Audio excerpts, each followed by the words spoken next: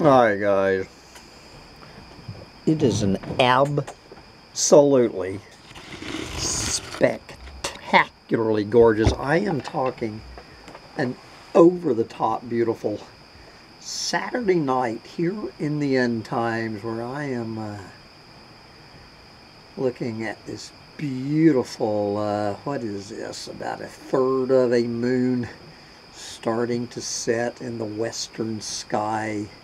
And I hear the Perseid meteor shower starting after midnight tonight on this unbelievably gorgeous, it is Saturday night, August, good Lord, is it August 11th? Is it the 10th or 11th of August 2024? Somewhere in there. And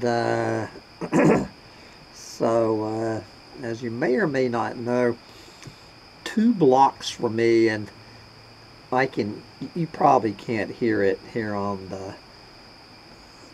this video, but 2 blocks from me is this big ass party going on this beautiful Saturday night. You know, there's like 30 bands playing, and there's people, there's fire spinners, there's food trucks. I see a soul food truck down there. It is one of the big social event. Well, it's the biggest social event within a 20-mile radius of me of the year. Spectacularly gorgeous Saturday night. As I say, don't know if you can hear the music thumping. Beautiful, beautiful women, mostly hippie chicks. 2 blocks from here, and so what am I doing while this is going on 2 blocks from me? You're all the former social butterfly, your lonely old man with broken teeth is sitting here on my second drink, sitting here alone with my thumb up my ass. I'm actually kind of trespassing in this tiny house. One of these miserable wet hippies came crawling out of the mud and rain begging a tiny house here after the big blow here. So I put these wet, muddy hippies in the tiny house. So they're down there partying, and they're saying, you know, they were heading, they left down there 8 hours ago, and they said, well, Sam, are we going to see you down at the party? And I made some excuse about, well, you know, I have an Airbnb to run or whatever. And so we have a full house here tonight. Big ass party going on. Beautiful night. I can see a fire in the fire ring up on the hill. I have so I have 3 couples, 3 different couples, and all the tiny houses, all of these people in love, going to parties, sitting around the fire. This lesbian couple just pulled out of here, heading to Maxie's Supper Club in Ithaca, New York, and I am sitting here alone with my thumb up my ass on my second margarita, and contemplating the newest depressing fact I learned about myself. You know, I figured out months ago that I am, as the Bob Dylan song says, I am an old man with broken teeth, stranded without love. But I guess there's an official name for that, and you don't even need to be a man, and you don't even need to have broken teeth. You can be a woman with really nice teeth or false teeth. So I guess I'm a few weeks away from almost being an elder orphan. I've never heard the term elder orphan showing up today. Just the latest way, just when I did not think I could get more depressed and humiliated about the dark future of my worthless, pointless existence. I stumble on this term elder orphan. So I guess technically I need to be 65. So when I'm officially elderly, I guess I have 6 weeks of youth of my youthful 64-year-old self, but then I will officially be elderly, and I can't claim that I am an elder orphan. There's one person standing in my way of me being an elder orphan, and that is my sister, who is just here, my dear sweet sister, who, you know, she lives in Vermont, about 6 hours from here. So, and of course, my sister is 8 years older than I am. So, the one technicality keeping me from being an official elder orphan is the fact that I have one living sibling still speaking to me. Now, of course, I have 4 siblings. One of them is dead. One of them I have not spoken to since 1997. Another I have not spoken to since 2019. So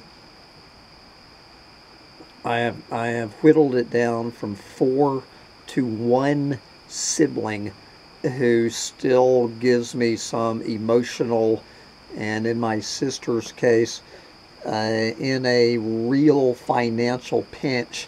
I do have a rich sister, you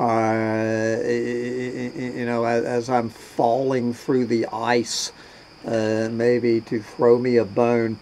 So if my dear sweet sister, as I say, who already has 6 years on me, if she goes and dies, then I will officially be an elder orphan. I was going to, you know, read. Oh, I mean, good Lord, there's YouTube videos on this.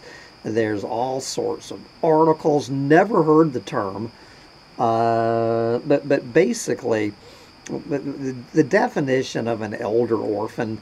This is my definition of an elder orphan. Is a 65-year-old who just looks at their pathetic, worthless, pointless, lonely, miserable existence and just understands on a cellular level that they're fucked.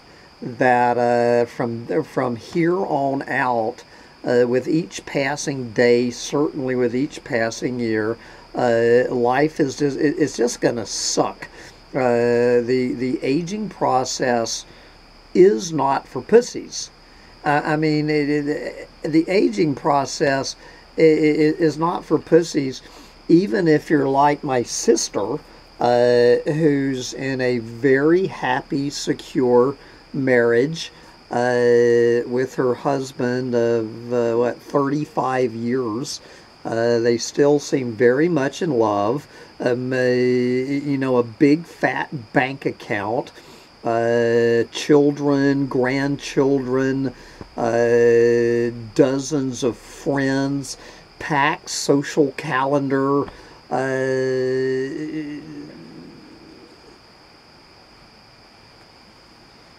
But anyway, being an elder orphan, I just lost my train of thought. So my sister is the absolute 180-degree flip side of me. Uh, but at least my sister does make a little bit of time and effort in her life to keep me in hers. But but if she dies, then I'm officially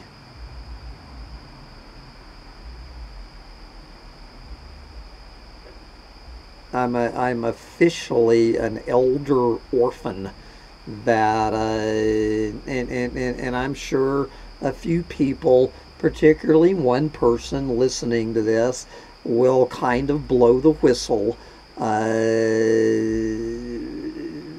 So you know what it was talking, and I've been reading up and listening to videos. So what one the way one woman described it on YouTube, and I noticed she has 24,000 followers on YouTube. 24,000 followers on YouTube.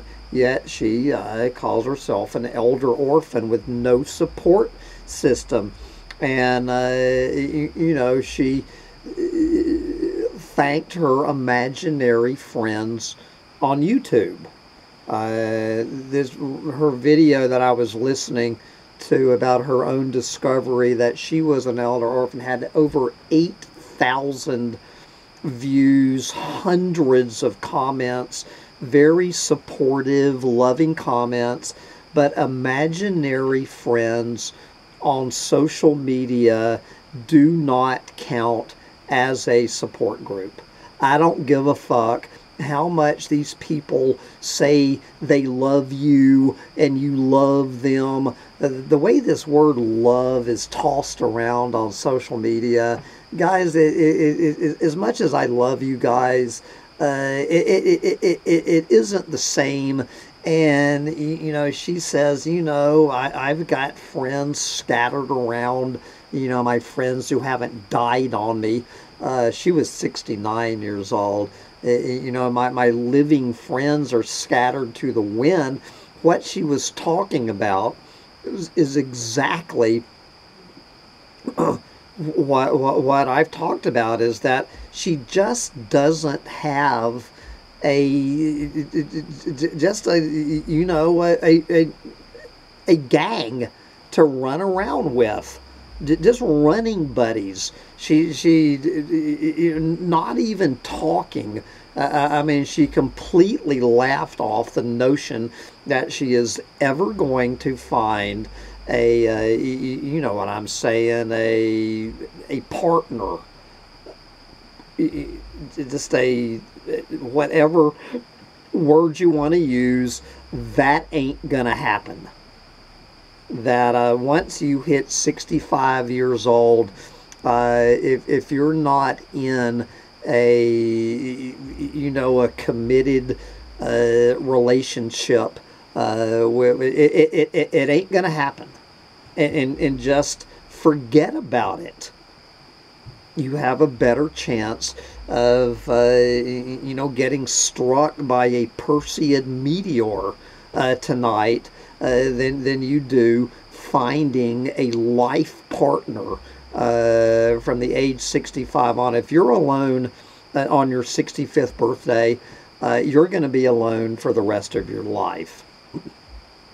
And of course, it's loneliness and social isolation that are the two, number one and number two, defining characteristics of an elder orphan is loneliness and social isolation. And even if you have friends that you see once, you know, once every 3 months, once every year, it doesn't count. it does not count.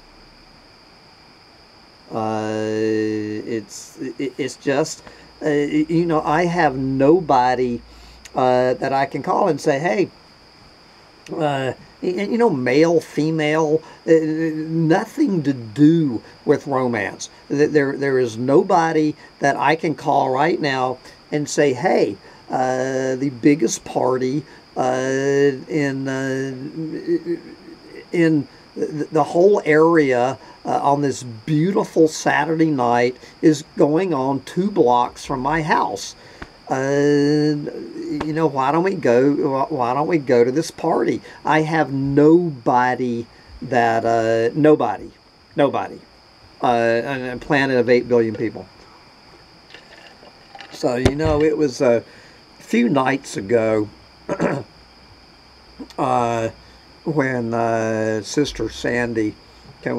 Wednesday night, you know, Sister Sandy came to visit for the first time in 3 months. You know, I don't know if Sandy considers herself an elder orphan or not. So she came to visit for one night for the first time in 3 months. And we got together with this doomer couple in Ithaca.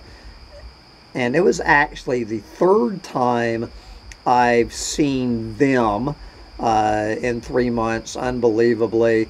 And then we were joined by that young fellow, Grant Lee, who I've had a couple of interviews here. So it was the 5 of us on a Wednesday night, just meeting for dinner. Just 5 people, 2 elder orphans, a couple, and a young lone wolf. The 5 of us, just, hey guys, let's go into town, go to the Middle Eastern restaurant, and have a meal together.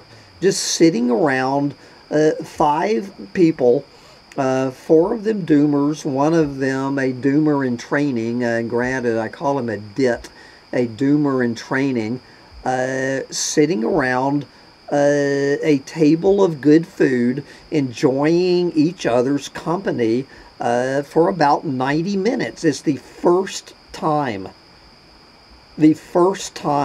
and probably the only time. That is the first time in the year 2024.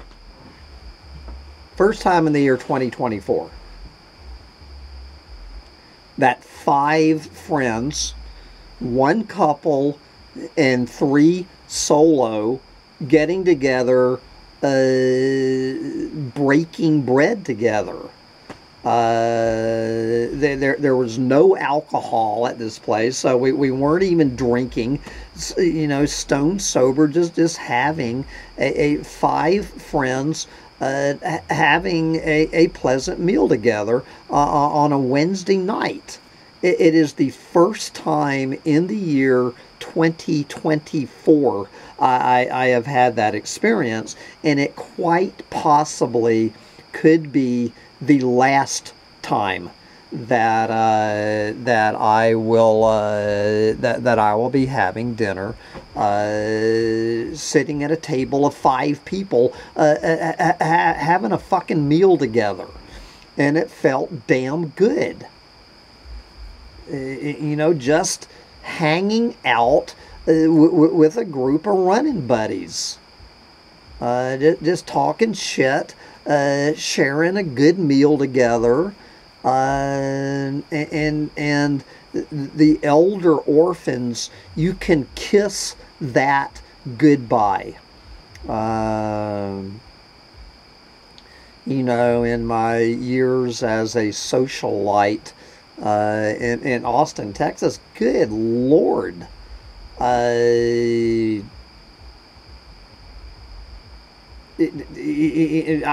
would say 250 nights a year I was getting together with various groups of friends, having dinner, listening to live music, sitting around a living room, playing music together. You know what I'm saying? And I hear this as a recurring theme of so many of these elder orphans, writing these essays and putting these YouTube videos. That what the fuck happened to that?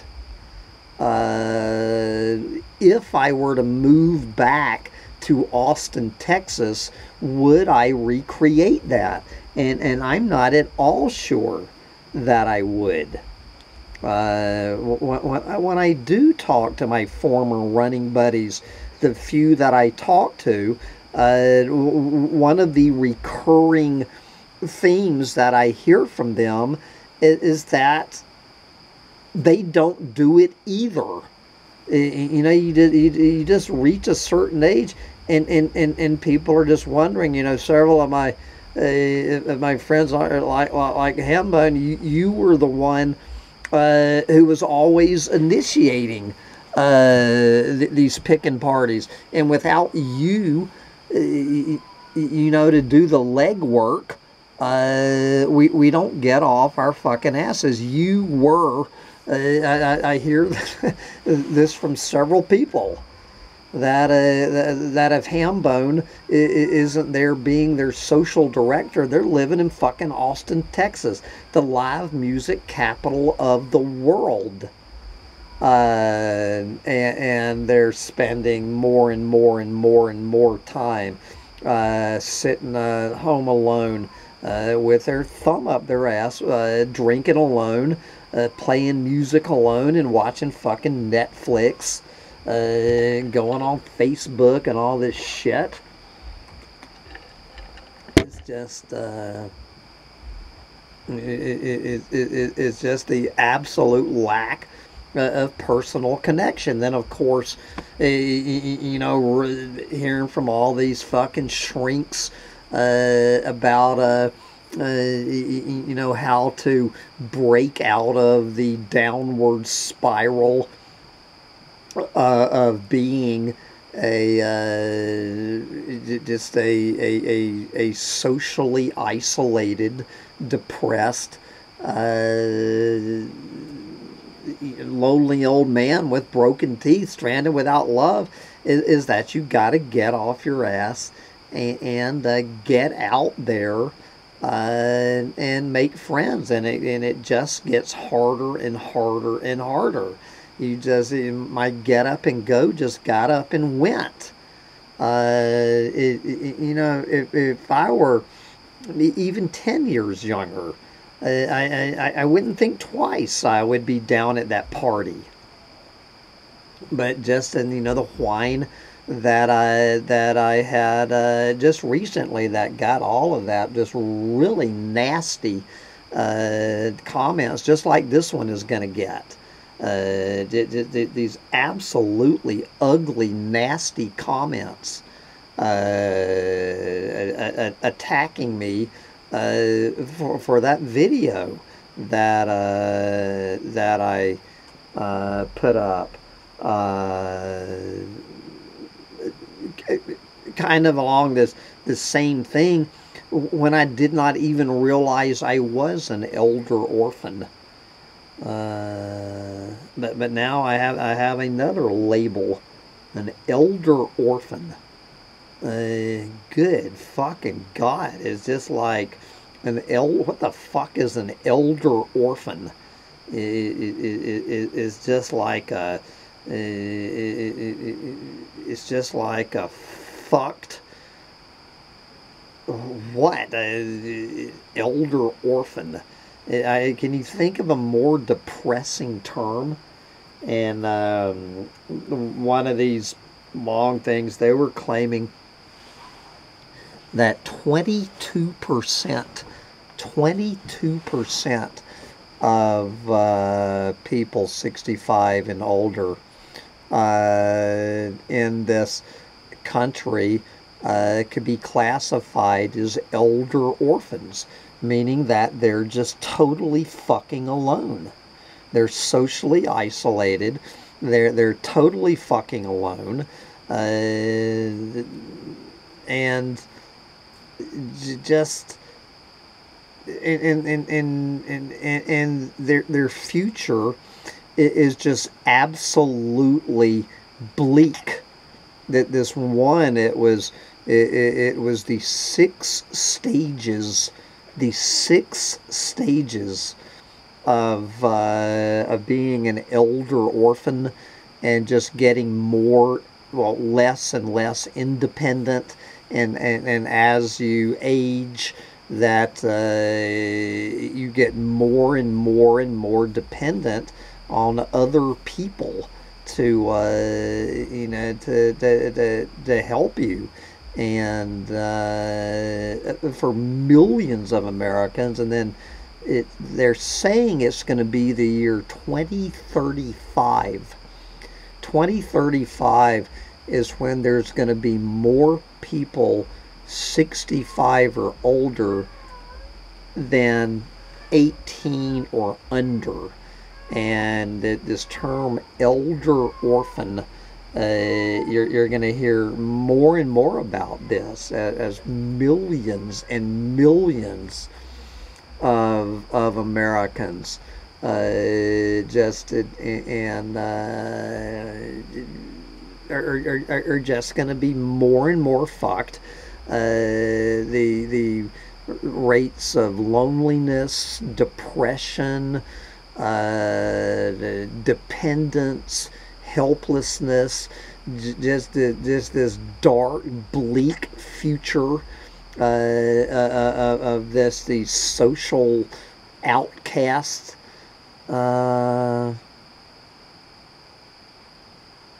It's just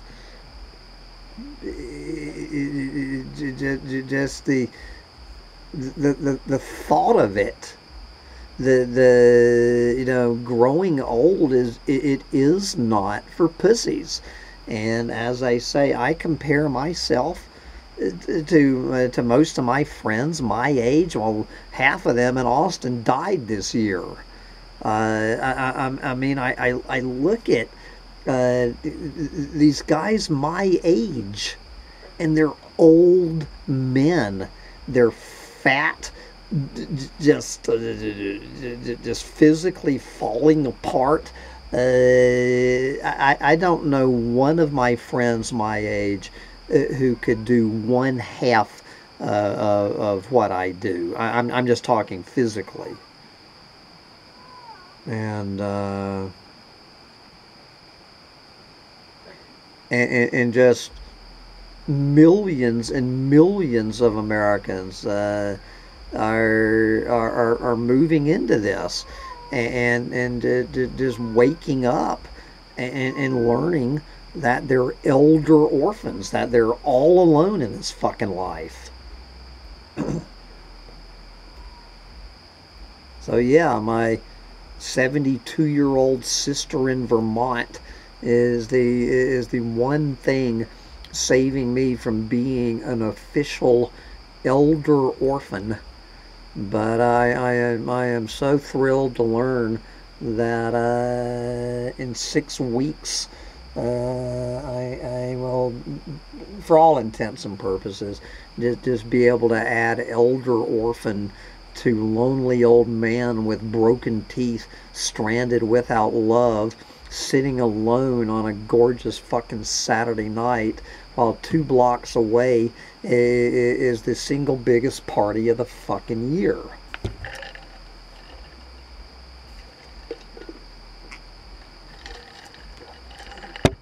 So anyway, that is what I am up to on this gorgeous Saturday night. So I guess my options are I can get out of this chair, get out of my bathrobe and my bedroom slippers, which I already have on at 9 o'clock on a Saturday night, get dressed, brush my damn hair, get in the party mode, and walk 2 damn blocks to this party and hang out with all of these mostly young, beautiful people who have no clue how fuck they are. Or I can see if Veg the Aging Hippie has a new video out.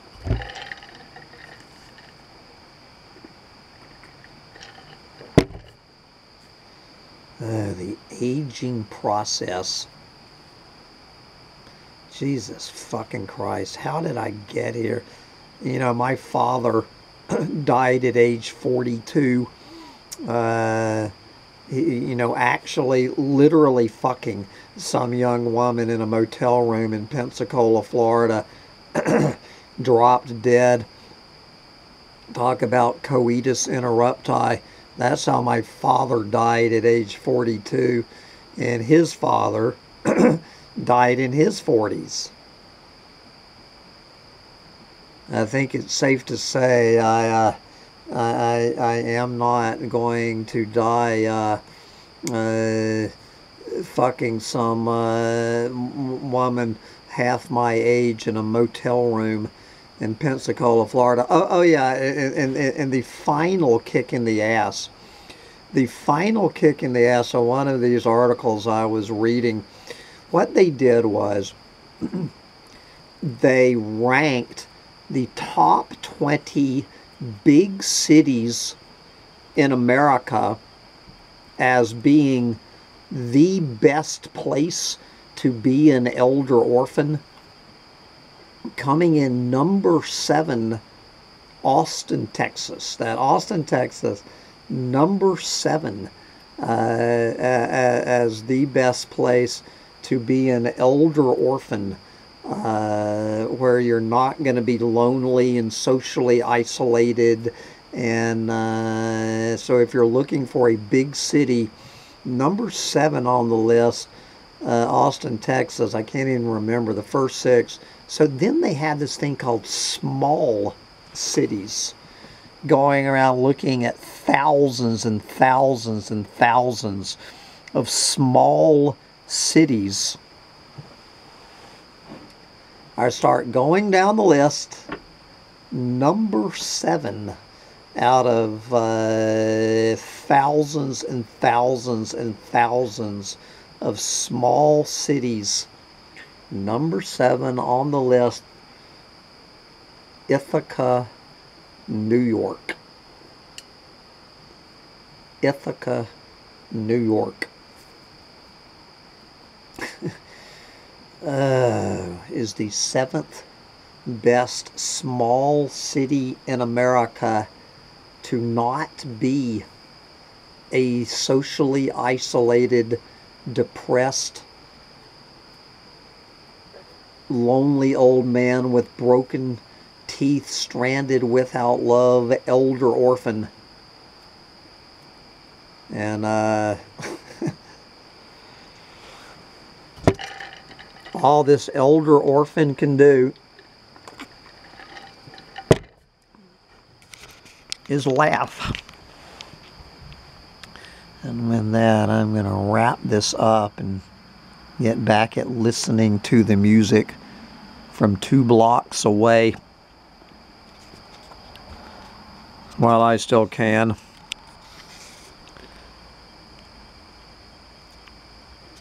Bye, guys.